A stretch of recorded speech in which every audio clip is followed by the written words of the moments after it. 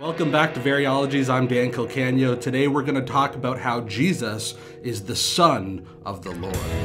In most Christian Bibles, the four-letter sacred name of God is presented in English as the Lord, with the word Lord being in all capital letters. The sacred name of God is actually four Hebrew letters, Yod, He, Vav, and He, and that roughly is equivalent to the letters in English Y, H, V, and H, sometimes Y, H, W, and H. There are several different ways that people have chosen to say that name, although no one can be absolutely certain because we don't know what the vowels were for God's sacred name. In Orthodox Jewish tradition, it is actually forbidden to even try to pronounce God's name. So different substitutes are used. The word Adonai is used during worship or reading of scripture, and Adonai means the Lord. And in regular conversation, the word Hashem is used to refer to God, with the word Hashem meaning the name. But for the sake of familiarity, I'm going to use the title, the Lord.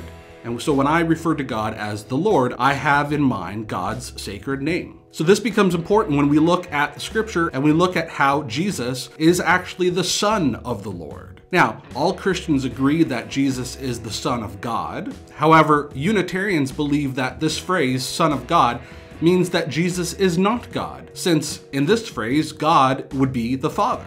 Trinitarians, on the other hand, believe that Jesus is literally God, but not the same person as the Father. So the phrase Son of God means that, in this case, the second person of the Trinity is the son of the first person of the Trinity. Trinitarians can get away with this because in Trinitarian theology, God is a title for both the Trinity and each individual of the Trinity. But what if Jesus is the Son of the Lord? Like, for example, in Psalm chapter 2, it says that the Lord said to the king, "You are my son. Today I have become your father." We Christians often apply this verse to Jesus. However, this would mean that Jesus is the Son of the Lord. And in the Hebrew Scriptures, the Lord is one individual person. He will often say, "I am the Lord." So being the Son of the Lord would mean that Jesus is not the Lord. If you take this approach, I would hope that things would come into focus, that you would see that Jesus has been appointed and anointed by the Lord to be the Messiah. And indeed, Jesus is our Lord, but he is not the Lord.